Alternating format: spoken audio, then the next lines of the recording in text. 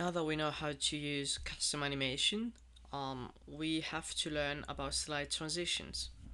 So slide transitions are the way each slide appears on the screen.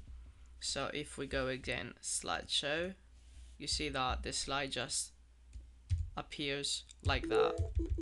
Yeah, like that. There's nothing special about it. I prefer it that way, but you have to know.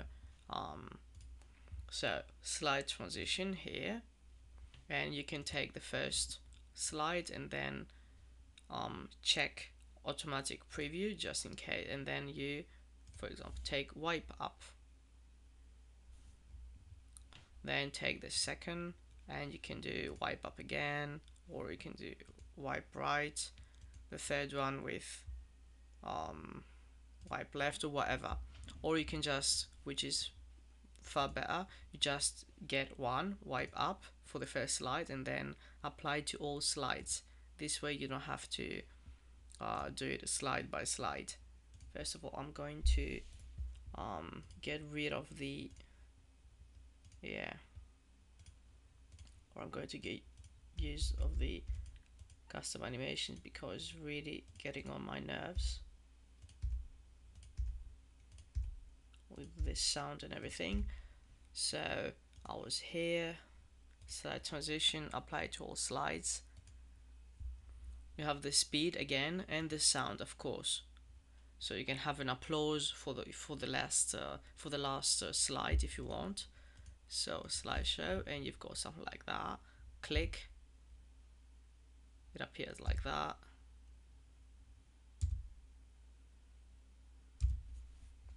Etc. etc. Of course, you've got a wide range of effects, of transitions, let's say, and other than that, as you can see, each time I go here to go from one slide to another, I have to click or use my right arrow. Instead of doing that, again, instead of using on mouse click, I can go automatically after and use, for example, 3 seconds. It's not realistic for this kind of presentation, but I'm just telling you that you can do this. Uncheck automatic preview and go up to 3 seconds. Why do you have to uncheck? This is why. If you go automatically after and then you're gonna go from 0 to 3, you click, it gives you the preview. Again, the preview and the preview. So if you want to do that every time, it's not very practical, so you just uncheck and you go give it the value that you want. Let's say apply to all slides and then go do it again. Okay, 1 2 3,